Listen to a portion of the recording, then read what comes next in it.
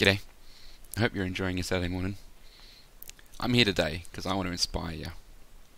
I want to light a spark in you about global collaborative software development. Hi, I'm Simon. I'm from the Riverina Cancer Care Centre over in Wagga Wagga. Back in April last year, it seems a while ago now, the first picture of a black hole was taken. This was to test Einstein's theory of general relativity.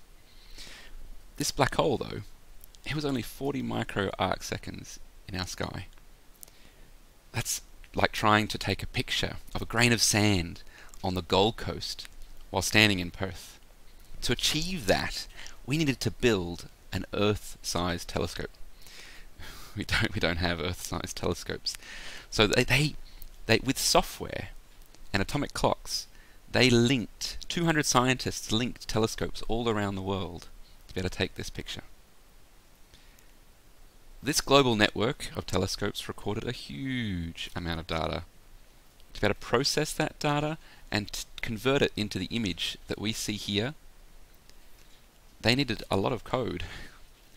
They collaborated on that code. They used open source software that was already available in the Python scientific ecosystem, and they wrote their own software which they also made open source and shared with each other to make this possible. All that code, you can go to this link down here and you can find it. I want us in medical physics to collaborate like that. I want us to build software and share it with each other. And it's already happening. There are medical physicists around the world who are writing software in their clinics and they're sharing it for people to go and use. And I and you in your center can pick it up, build on it, make it better. And in the end, patients all over the world can be treated better as a result.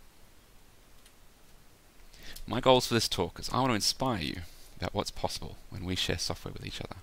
I want to equip you to provide I'm going to provide a short overview of the Python open source scientific ecosystem and the medical physics ecosystems. And I want to give you a bit of an insight into how I began learning Python. And then I want to show you a few tools that we use in our clinic, equipped, empowered by this ecosystem. Through my talk, I'm going to be somehow in two places at once. I'll let you in a secret. This is actually pre-recorded. I'll be active in the chat window. Please ask questions, and I'll also copy in links to the slides in this video as well. If you do download those slides, you're free to then click the other hyperlinks in here. There's a lot of hyperlinks in here, so I'd recommend downloading those slides. So, just quickly, here is a range of libraries. You can see some NumPy, SciPy. There's some machine learning libraries, and there's some tools that I like to use. I'm not going to go into all these, but these are I've hyperlinked the documentation for each of these tools, so you can actually go and have a read yourself and search around and find more about them. But these are the tools that scientists around the world use day to day to achieve their science when they use Python. In medical physics, and there is an ecosystem that is growing.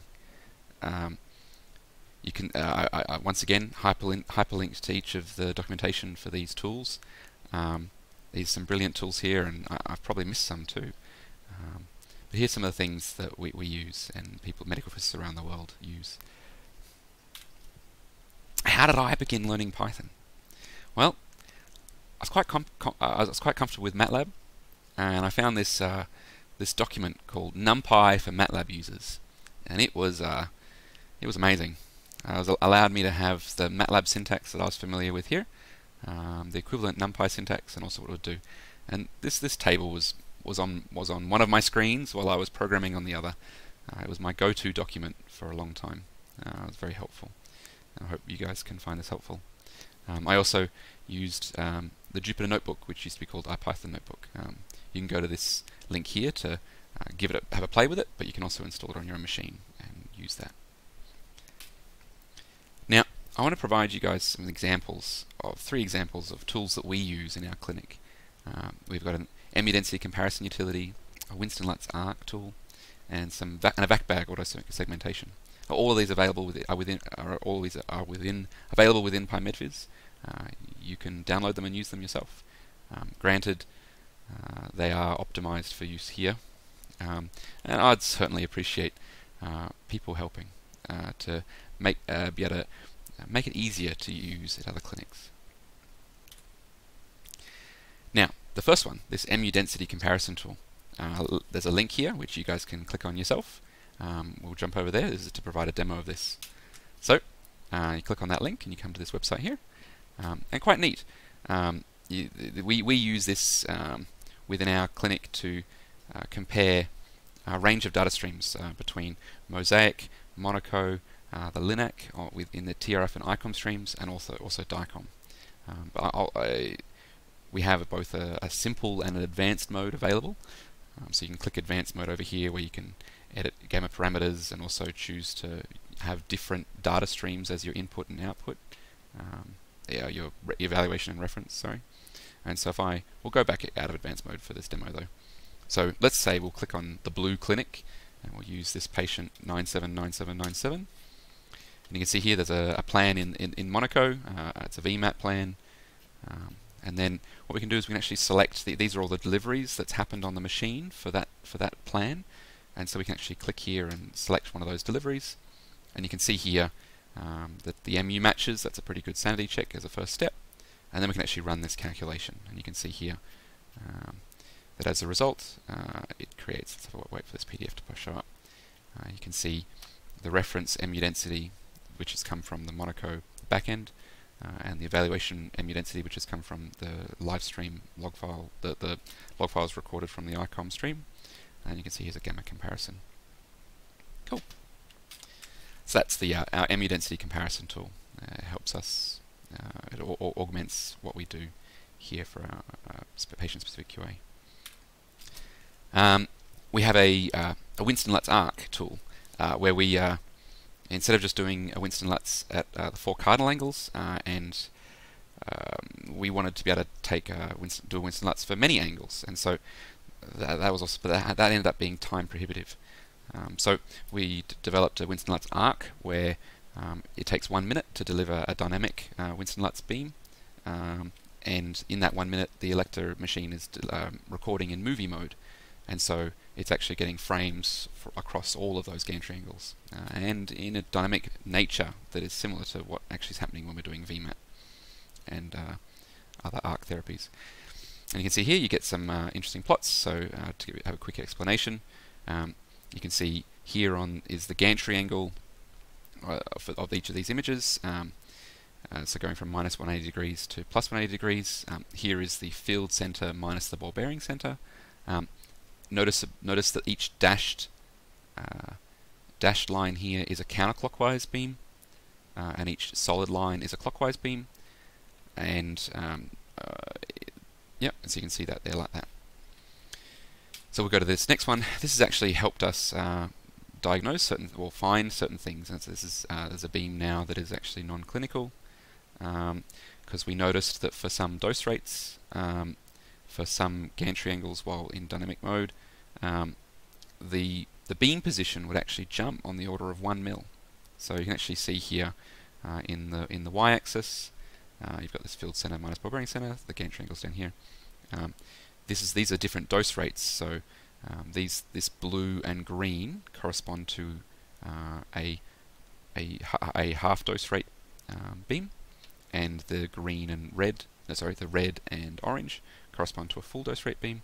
And so you can see when it's at half dose rate going counterclockwise, it goes up to here and does a jump in between these cardinal angles, which you wouldn't have seen at those static angles. Would have seen this small jump here, maybe if you were doing minus 90, but maybe you would have just seen this. But nevertheless, 1 mil instability in our beam has been picked up using this tool, and so it's quite helpful in our clinic. We've had just last year we had a master's student who came through, and he made a vac bag auto segmentation tool. He's also and the goal for this project here was actually to trial neural network auto segmentation with the goal to create a QA tool to be independently check the contours that are undergone within our clinic. This there was given the nature of vac bag contouring and how it takes a large amount of time, but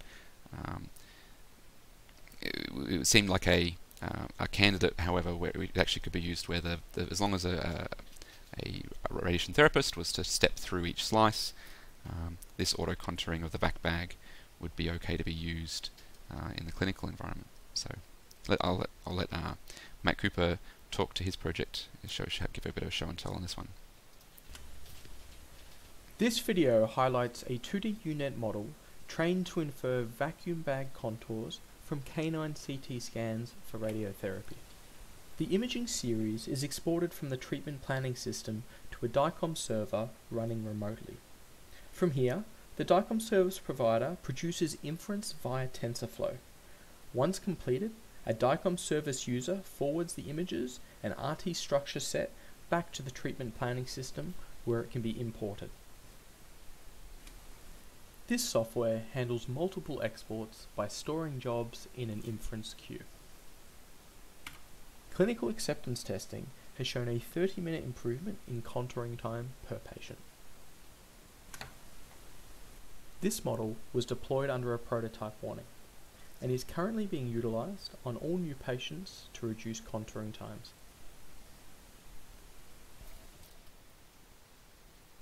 Awesome.